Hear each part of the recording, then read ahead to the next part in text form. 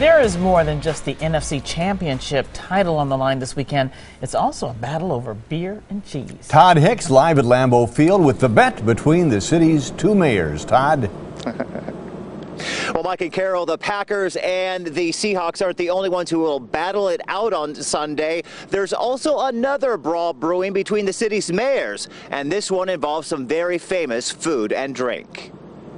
This helmet here is signed by Aaron Rodgers, Brett Favre, and Bart Starr. It's the bet brewing between the mayors of Green Bay and Seattle that involves some signature goods. Well, I think this is a little bit of a revenge match, but it's two great communities. The two cities not only going head-to-head on the gridiron, but also with beer and cheese. And we both have some similarities in terms of unique microbreweries, artisan cheese. These are some of the trappings Mayor Jim Schmidt can look forward to if the Packers win. Schmidt says he'll send a bounty of cheese, sausage, and of course beer if it's the other way around. The Green 19, if you're hearing our signal caller, that's kind of what he says a lot. So, and it's one of our best-selling beers. That meant some long days for brewer Brett Weicker, who owns Titletown Brewing.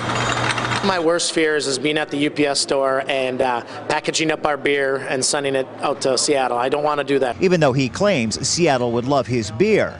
Mayor Schmidt doesn't think he'll be sending a package to the Pacific Northwest either, but he says he'll do it if the unlikely comes true. If it happens that, there's an upset and Seattle does win, they're going to have to pay our bets, and that's what we do. But I feel very confident we're going to be all right. And here's something interesting. The mayor today of Green Bay telling me today that the barbecue Dallas promised after a Cowboys loss, that should arrive here on Friday. We're live at Lambeau Field tonight. Todd Hicks, today's TMJ4. Yeah, a lot of side wagering going on. Thanks a lot, Todd.